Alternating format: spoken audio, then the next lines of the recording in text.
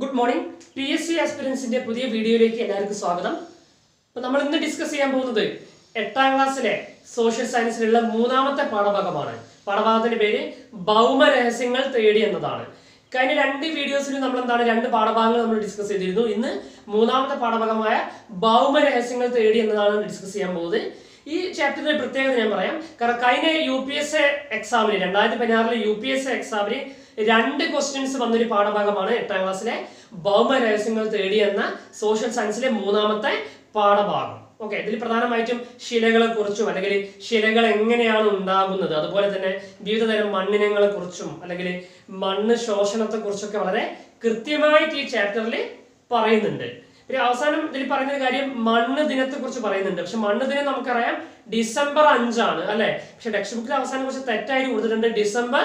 15 മണ്ണതിനെ എന്നുകൂടി ഈ ചാപ്റ്ററിൽ കൊടുത്തിട്ടുണ്ട്. ആ ഒരു വസ്തുത ഒഴിച്ചു നിർത്തിയാലേ ഒരു PSC ഉദ്യോഗാർത്ഥി നിർബന്ധമായിട്ടും പഠിച്ചിരിക്കേണ്ട വായിച്ചിരിക്കേണ്ട ഒരു പാഠഭാഗമാണ് ഭൗമരഹസ്യങ്ങൾ തേടി എന്ന സോഷ്യൽ സയൻസിലെ ഈ പാഠഭാഗം. അപ്പോൾ നമുക്ക് നോക്കാം ഒരു PSC എക്സാമിനേഷൻ പോയിന്റ് ഓഫ് വ്യൂവിൽ എന്തൊക്കെ കാര്യങ്ങളാണ് ഈ പാഠഭാഗത്ത് നമ്മൾ നിർബന്ധമായിട്ടും അറിഞ്ഞിരിക്കേണ്ടതെന്ന് നമുക്കൊന്ന് ഡിസ്കസ് ചെയ്യാം. ഇതിൽ ആദ്യം തന്നെ പറയുന്ന ഒരു കാര്യം എന്ന് പറയുന്നത് ദക്ഷിണാഫ്രിക്കയിലെ ജോഹന്നാസ്ബർഗിൽ നിന്നും തെക്ക് പടിഞ്ഞാറായി സ്ഥിതി ചെയ്യുന്ന പട്ടണമായ വെസ്റ്റോണറിയെ കുറിച്ച് പറയുന്നുണ്ട്. അപ്പം അവിടെയുള്ള അനുഭവങ്ങളെക്കുറിച്ച് ഒരു പത്രപ്രവർത്തകൻ്റെ അനുഭവക്കുറിപ്പാണ് ആദ്യം തന്നെ ചാപ്റ്ററിൽ കൊടുത്തിട്ടുള്ളത്. പിന്നീട് പറയുന്ന പ്രധാനപ്പെട്ട ഒരു പോയിന്റാണ് ഭൂമിയിൽ ആഴം കൂടുന്നതനുസരിച്ച് താപവും മർദ്ദവും കൂടുന്നു. കൂടാതെ മുകളിലത്തെ പാളികൾ ചെലുത്തുന്ന ഭാരമാണ് താഴേക്ക് പോകുന്തോറുമുള്ള ഈ മർദ്ദവ്യതിയാനത്തിന് കാരണമെന്നും പറയുന്നുണ്ട്. കൂടാതെ ഭൂമിയുടെ കേന്ദ്രഭാഗത്തുള്ള താപത്തിൻ്റെ അളവ് 5000 ഡിഗ്രി സെൽഷ്യസ് വരെ ആവുന്നുണ്ട്. പിന്നെ നമുക്ക് ഭൂമിയുടെ ഉള്ളറയെ പറ്റി പഠിക്കാനുള്ള പ്രധാനപ്പെട്ട ഒന്ന് രണ്ട് കാര്യങ്ങൾ അഗ്നിപർവ്വത സ്ഫോടനങ്ങളെ കുറിച്ചും അല്ലെങ്കിൽ ഖനികളിൽ നിന്ന് ശേഖരിക്കുന്ന വിവരങ്ങളെക്കുറിച്ചും ഭൂകമ്പ സമയത്തുണ്ടാകുന്ന തരംഗങ്ങൾ വിശകലനം ചെയ്താന്നൊക്കെ പറയുന്നുണ്ട്. എന്നിട്ട് ഇതിൽ പറയുന്ന പ്രധാനപ്പെട്ട കാര്യമാണെന്ത് ഭൂമിയുടെ അറകൾ അല്ലെ ഭൂമിയുടെ പ്രധാനപ്പെട്ട പാളികൾ ഏതൊക്കെ അതിനൊരു ചിത്രം അതിൽ കൊടുത്തിട്ടുണ്ട്. ഭൂവൽക്കം ക്രസ്റ്റ് എന്നറിയപ്പെടുന്ന ഭൂവൽക്കം, രണ്ടാമത് മാൻഡിൽ എന്ന് പറയുന്നത് എന്താണ് രണ്ടാമതായി കാണുന്നതാണ്. പിന്നെ ഉള്ളിലുള്ള കോർ അഥവാ കാമ്പ് എന്ന് പറയും, അത് രണ്ടായി തിരിച്ചിട്ടുണ്ട്, പുറക്കാമ്പെന്നും അകക്കാമ്പെന്നും ഇവിടെ വേർതിരിച്ചിട്ടുണ്ട്. ഇതാണ് ഇവിടെ ഫസ്റ്റ് തന്നെ പറയുന്ന പ്രധാനപ്പെട്ട പോയിന്റ്, ഭൂമിയുടെ 3 പാളികൾ. PSC പരീക്ഷകൾക്ക് ഏറ്റവും കൂടുതൽ ക്വസ്റ്റ്യൻസ് ചോദിക്കുന്ന ഒരു ഏരിയയാണ് അടുത്തത്. നമ്മൾ ഈ 3 പാളികൾ ഉണ്ടെന്ന് പറഞ്ഞു. അതിൽ ഒന്നാമത്തെ എന്താണെന്ന് പറഞ്ഞു ക്രസ്റ്റ് അഥവാ ഭൂവൽക്കം. ഭൂവൽക്കം ഭൂമിയുടെ ഒരു പുറന്തോടാണ്. 40 കിലോമീറ്റർ കനമുണ്ട്. കൂടാതെ ഇതിന് വൻകര ഭൂവൽക്കം എന്നും സമുദ്ര ഭൂവൽക്കം എന്നും ഇതിന് 2 ഭാഗങ്ങളുണ്ടെന്ന് പറഞ്ഞു. ഇതിൽ കഴിഞ്ഞ UPSA ചോദിച്ചത് സിയാലും സിമയായി ബന്ധപ്പെട്ടാണ്. അപ്പോൾ നമ്മൾ അറിയേണ്ട ഒരു പ്രധാനപ്പെട്ട കാര്യം എന്ന് പറയുന്നത് എന്താണ് സിലിക്ക അലൂമിനിയം എന്നീ ധാതുക്കൾ മുഖ്യമായി അടങ്ങിയിരിക്കുന്നതിലാണ് വൻകര ഭൂവൽക്കത്തെ സിയാൽ എന്ന് പറയുന്നത്. അപ്പോൾ വൻകര ഭൂവൽക്കം എന്ന് പറയുമ്പോൾ സിയാലാണ്, മറന്നുപോകരുത്. എന്നാൽ സിലിക്ക മഗ്നീഷ്യം എന്നിവ ചേർന്ന് സിമ എന്നറിയപ്പെടുന്നതാണെന്ത് സമുദ്ര ഭൂവൽക്കം. അപ്പം വൻകര ഭൂവൽക്കവും സമുദ്ര ഭൂവൽക്കവും എന്ന 2 പാളികളുണ്ട്. അതാണ് കോമൺ ആയിട്ട് ഭൂവൽക്കം അഥവാ ക്രസ്റ്റ് എന്നറിയപ്പെടുന്നു. ഇത് ഭൂമിയുടെ പുറത്തുള്ള പാളിയാണെന്നും അറിയണം. ഇതിൽ മറന്നുപോയത് സമുദ്ര ഭൂവൽക്കം സിമ എന്നും വൻകര ഭൂവൽക്കം സിയാൽ എന്നും അറിയപ്പെടുന്നു. ഓക്കെ, അപ്പം വൻകര എന്ന് പറയുമ്പോൾ വാ ആണ്, സിയാൽ എന്ന് പറയുമ്പോൾ അതിൽ യാലും എടുക്കുക. അപ്പം എന്താണ് വയൽ എന്ന് ഓർച്ചാൽ മതി. വൻകര എന്ന് പറയുമ്പോൾ വാ, വയൽ എന്ന് പറയുമ്പോൾ സിയാൽ യാൽ. അപ്പം വയൽ എന്ന് പറയുമ്പോൾ വൻകര ഭൂവൽക്കം സിയാൽ നമുക്ക് വളരെ എളുപ്പത്തിൽ നമുക്ക് കിട്ടുന്നുള്ളതാണ്. അതാണ് ഇവിടെ ഫസ്റ്റ് പറയുന്ന കാര്യം. രണ്ടാമതാണ് എന്ത് മാൻഡിലാണ് അല്ലേ. മാൻഡിൽ എന്ന് പറയുമ്പോൾ ഭൂവൽക്കത്തിൽ താഴെയാണ്, ഏറ്റവും പുറമെ ഭൂവൽക്കാന്ന് പറഞ്ഞു, അതിനുള്ളിലായിട്ട് താഴെയായിട്ട് മാൻഡിലുണ്ട്. ഇപ്പോൾ 2900 കിലോമീറ്റർ വരെയാണിത് കാണപ്പെടുന്നത്. ഇതിനും 2 ഭാഗങ്ങളുണ്ട്, ഉപരി മാൻഡിലും അധോ മാൻഡിലും. ഇതിൽ സിലിക്കൺ സംയുക്തങ്ങൾ കൂടുതലായി കാണപ്പെടുന്ന ഖരാവസ്ഥയിലുള്ളതാണ് ഉപരി മാൻഡിൽ. കൂടാതെ ഉപരി മാൻഡിലിൻ്റെ താഴെ സ്ഥിതി ചെയ്തത് അർദ്ധദ്രവാവസ്ഥയിലുള്ളതാണ്. അപ്പോൾ അർദ്ധദ്രവാവസ്ഥയുള്ള ഭൂമിയുടെ പാളിന്ന് എടുത്തു ചോദിക്കുകയാണെങ്കിൽ അധോ മാൻഡിലാണ്. അതല്ല അർദ്ധദ്രവാവസ്ഥ കാണപ്പെടുന്ന പാളിന്ന് ചോദിക്കുകയാണെങ്കിൽ അത് മാൻഡിലും ആയിരിക്കും. ഓക്കെ, മൂന്നാമതായിട്ടുള്ളത് ഞാൻ പറഞ്ഞു എന്താണ് കാമ്പാണ് അല്ലേ. കാമ്പ് എന്ന് പറയുമ്പോൾ കോർ ഭൂമിയുടെ കേന്ദ്രഭാഗമാണെന്ന് പറഞ്ഞു, പുറക്കാമ്പും അകക്കാമ്പും ഉണ്ടെന്ന് പറഞ്ഞു. അപ്പോൾ ഇവിടെ ഉയർന്ന മർദ്ദം മൂലം അകക്കാമ്പ് ഖരാവസ്ഥയിലാണ് സ്ഥിതി ചെയ്തതെന്ന് പറഞ്ഞു. ഓക്കെ, ഈ കാര്യങ്ങളൊക്കെ അവിടെ അറിയണം. പ്രധാനപ്പെട്ട ധാതുക്കൾ ഏതൊക്കെ അല്ലെങ്കിൽ മൂലകങ്ങൾ ഏതൊക്കെയാണ് നിക്കൽ Na, ഇരുമ്പ് Fe ആണ്. അപ്പം നിഫെ എന്നറിയപ്പെടുന്നതും ഏതാണ് കാമ്പാണ് അല്ലെങ്കിൽ കോറാണ്. എന്ത് നിഫെ എന്നറിയപ്പെടുന്നത്. നീ എന്ന് പറയുമ്പോൾ നിക്കൽ, Fe എന്ന് പറയുമ്പോൾ എന്താണ് ഇരുമ്പാണ് അല്ലേ.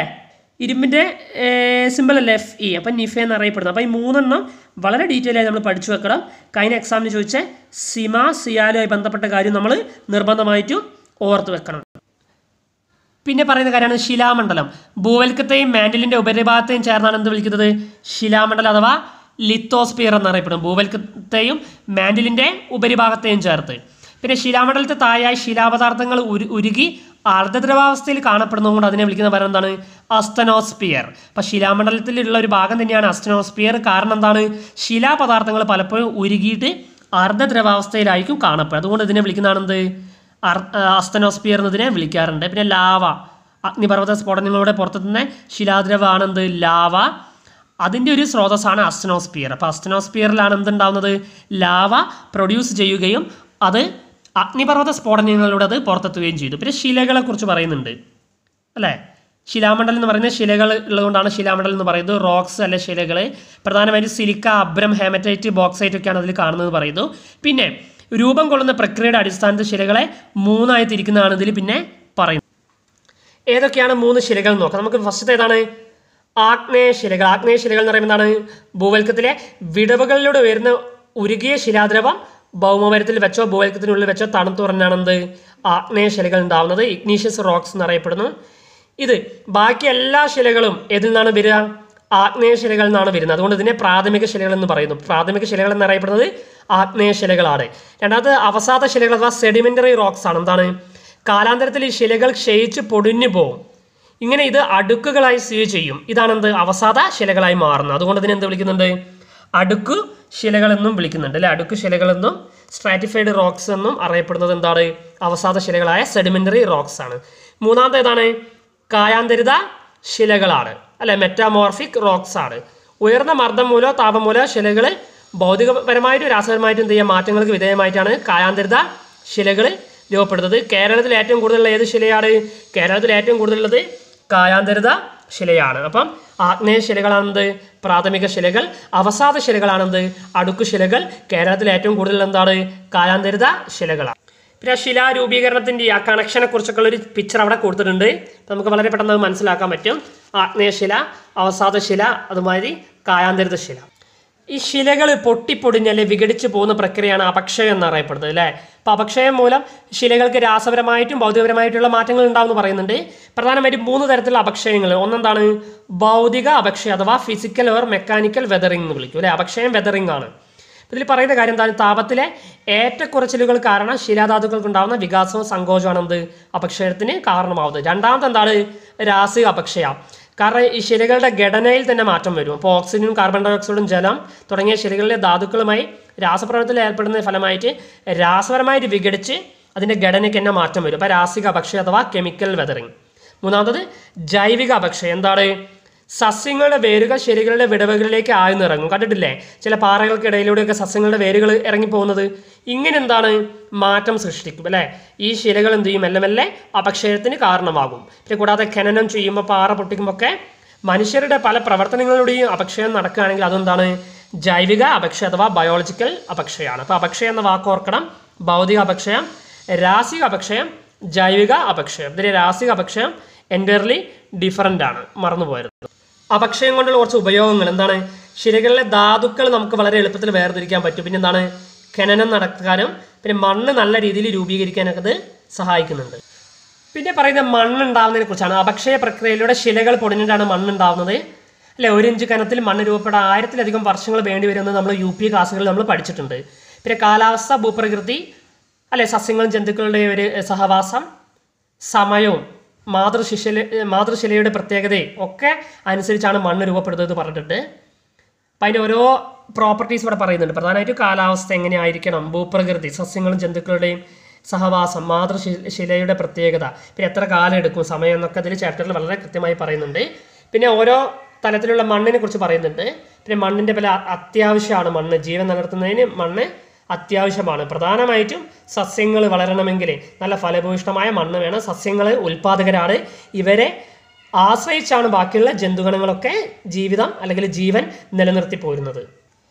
പിന്നെ മണ്ണ് മരിക്കുന്നതിൽ പ്രധാനപ്പെട്ട കുറേ കാര്യങ്ങൾ. മണ്ണ് മരിക്കുന്നു, ഇവിടെ വനനശീകരണം, കുന്നിടിക്കൽ, അശാസ്ത്രീയമായ കാർഷിക പ്രവർത്തനങ്ങളൊക്കെ മണ്ണ് നഷ്ടപ്പെടുത്തുകയും ഇത് ജീവജാലങ്ങളുടെ നിലനിൽപ്പിന് തന്നെ വളരെ ബുദ്ധിമുട്ട് ഉണ്ടാക്കുന്നതായിട്ട് ഇതിൽ പറയുന്നുണ്ട് അല്ലേ. പിന്നെ മലിനജലം പ്രധാനമായിട്ടും ഈ മണ്ണിനെ എന്താ പറയുക സാരമായിട്ട് ബാധിക്കുന്നുണ്ട്. പിന്നെ രാസവള പ്രയോഗങ്ങളും എന്താണ് മണ്ണിനെ അതിൻ്റെ ഫലഭൂയിഷ്ഠത നഷ്ടപ്പെടുത്തുകയാണ് ചെയ്യുന്നത് പലപ്പോഴും രാസവളങ്ങൾ. പിന്നെ വനനശീകരണം തടയണം, അല്ലെങ്കിൽ വിള പരിവൃത്തി നമ്മൾ കൊണ്ടുവരിക, പിന്നെ മലഞ്ചെരിവുകളിലൊക്കെ തട്ട് കൃഷി നടത്തുക, തടയണ നിർമ്മാണം അല്ലേ, പിന്നെ കൂടാതെ എന്താ സസ്യങ്ങൾ വെച്ച് പിടിപ്പിക്കുക. ഇങ്ങനെ ഇതിൽ കൂടിയൊക്കെ നമുക്ക് പലപ്പോഴും എന്താണ് മണ്ണിൻ്റെ ശോഷണം അഥവാ മണ്ണിൻ്റെ മരണം നമുക്ക് തടഞ്ഞു നിർത്താൻ പറ്റുമെന്ന് ഈ ചാപ്റ്ററിൽ പറയുന്നുണ്ട്. പിന്നെ അവസാനമായിട്ട് ഇതിൽ പറയുന്നൊരു കാര്യം മണ്ണിനൊരു ദിനം എന്ന് പറഞ്ഞു കൊടുത്തിട്ടുണ്ട്. പക്ഷെ നമ്മൾ അറിയേണ്ടത് ഇൻ്റർനാഷണൽ ഇയർ ഓഫ് സോയിലായിട്ട് എന്താ പറയുക ആഘോഷിച്ചത് 2015 മണ്ണ് വർഷമായിട്ട് ആഘോഷിച്ചത് 2015 ആ വർഷം തന്നെ ലൈറ്റുമായി ബന്ധപ്പെട്ട ഒരു ഇയറും ആഘോഷിച്ചിരുന്നു.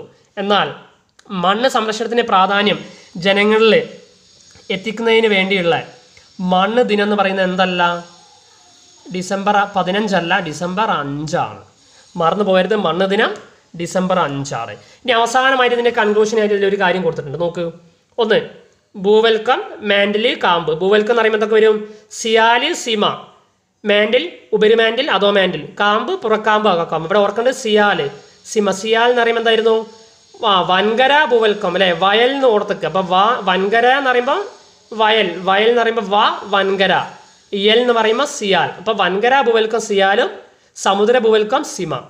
പിന്നെ എന്താ പറഞ്ഞ ശിലാമണ്ഡലത്തിൽ പ്രധാനമായിട്ട് 3 ശിലകളുണ്ട്. ആഗ്നേയ ശിലയാണ് ഇതിൻ്റെ മാതൃശില, അതിൽ പ്രാഥമിക ശില. അപക്ഷയം 3 തരത്തിൽ സംഭവിക്കുന്നുണ്ട്. പിന്നെ മണ്ണ് രൂപീകരണത്തിന് കാരണമാകുന്നു, മണ്ണ് ശോഷണം, മണ്ണ് സംരക്ഷിക്കേണ്ട ആവശ്യകത. ഇക്കാര്യങ്ങളൊക്കെ ചാപ്റ്ററിൽ വളരെ ഡീറ്റെയിൽ ആയിട്ട് ഡിസ്കസ് ചെയ്യുന്നുണ്ട്. അപ്പോൾ നിങ്ങൾക്ക് ഈ വീഡിയോ ഇഷ്ടമായെങ്കിൽ നിങ്ങൾ ലൈക്ക് ചെയ്യുക, ഷെയർ ചെയ്യുക, കമൻറ്റ് ചെയ്യുക, ചാനൽ സബ്സ്ക്രൈബ് ചെയ്യുക. നമുക്ക് നെക്സ്റ്റ് വീഡിയോ ആയിട്ട് നമുക്ക് കാണാം. Okay, thank you.